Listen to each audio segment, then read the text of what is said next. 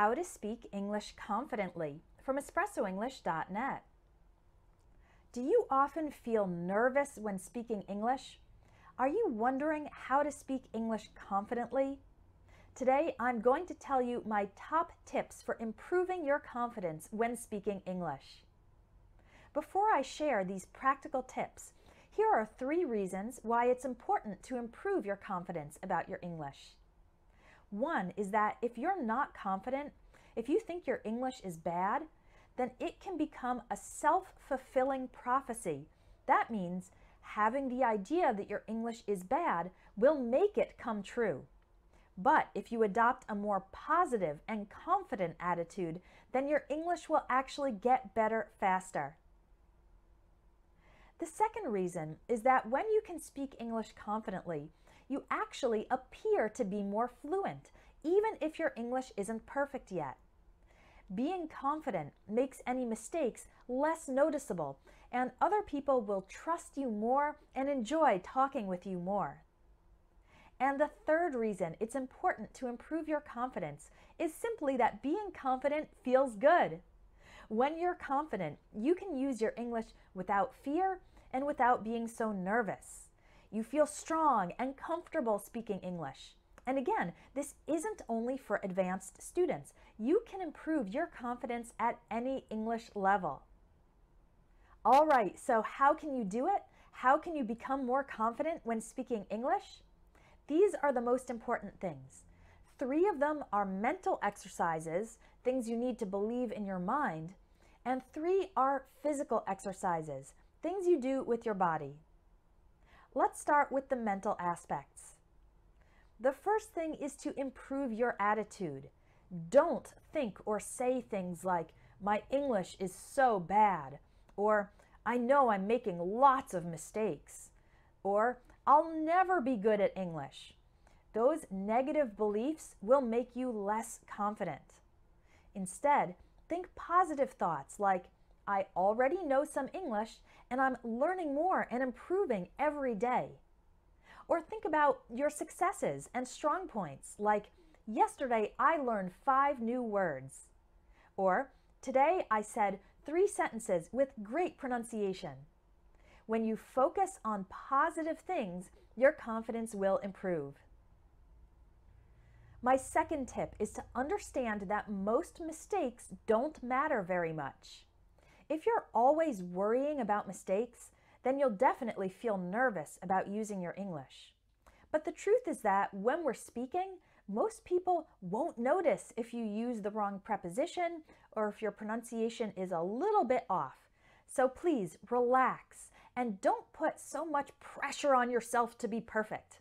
Yes, you want to correct your errors over time, but most mistakes are not nearly as terrible as you imagine. The third tip is something a little bit different and creative, and that is to think about a confident English speaker who you admire. Maybe it's a celebrity or a TV news presenter, or maybe it's your English teacher. Think about someone who speaks great English and then imagine or pretend that you are that person. Let's say your person is Barack Obama. So next time you're going to speak English and you're nervous, pretend that you are Barack Obama. Would he look down at the floor and speak quietly with lots of hesitations? No, he'd look the other person in the eye and speak calmly and confidently. Sometimes when you imagine yourself as someone you admire, someone who is a confident English speaker, it can help you act that way during a conversation. So those were our 3 tips regarding your mindset. Focus on positive thoughts, not negative ones. Understand that most mistakes aren't so serious, and imagine yourself being a confident English speaker. Now here are 3 practical physical tips for improving your confidence. One involves what you do with your body when you're speaking English, and that is to stand up straight or sit up straight, make eye contact, smile, and remember to breathe. Your body language, that means the position of your body and what you're doing with your body, has an effect on your confidence. So when you act confidently with your body by having good posture and making eye contact, And when you relax your face by smiling and breathing, this will make your spoken English more confident and more comfortable as well. The second tip is to practice, practice, practice. The more you practice something, not only do you get better, but you also get more confident. I'll tell you a secret. When I first started recording audio and video lessons for you at Espresso English, I was really nervous. You could hear it in my voice. I was tense and insecure. But now that I've practiced a lot and I've recorded hundreds of lessons, I don't feel nervous at all anymore. I feel confident. So it's important to get as much speaking practice as possible. If you only speak English once a week for a couple minutes in English class, then it's going to take a long time to build up your confidence. So look for other opportunities to practice your speaking. And that leads us into the third tip, which is to practice in low-pressure situations before using your English in high-pressure situations. What do I mean by this?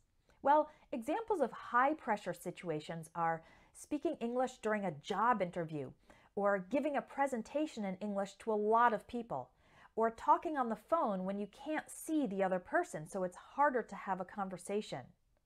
If you want to speak confidently in those difficult situations, first you need to build confidence by speaking English in low-pressure situations. Here are a couple examples of low-pressure situations.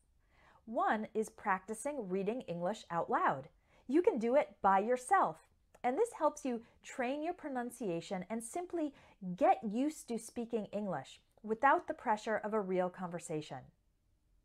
You can also practice speaking spontaneously by yourself. You can look at a list of discussion questions and imagine that someone is asking you that question and respond by speaking. This helps you train the ability to express your ideas in English, again, without the pressure of a real conversation.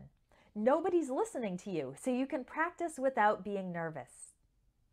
The next step is to practice speaking with another person in a casual situation. For example, practice with a friend or through a language exchange website. This will help you build your confidence inside a real conversation, but it's a relaxed and casual conversation. Nothing bad will happen if you make a mistake. Practicing in those low-pressure situations will build your confidence so that then you'll be more confident when you need to use your English in a higher pressure situation. So let's review our final 3 tips for building confidence. Use confident body language, breathe, smile, and make eye contact. Practice as much as possible, and practice in low-pressure situations like speaking by yourself or speaking casually with a friend. If you do these things, then your confidence will improve. I believe that you can learn to speak confident English because I've seen many of my students become more confident by taking my lessons and courses and practicing these tips. That's all for today, but if you want to learn more from me, come join one of my English courses. My courses have clear and practical lessons that will help you learn vocabulary, phrases, grammar, pronunciation, idioms, and much more. Thanks for watching, and I'll see you in the next video.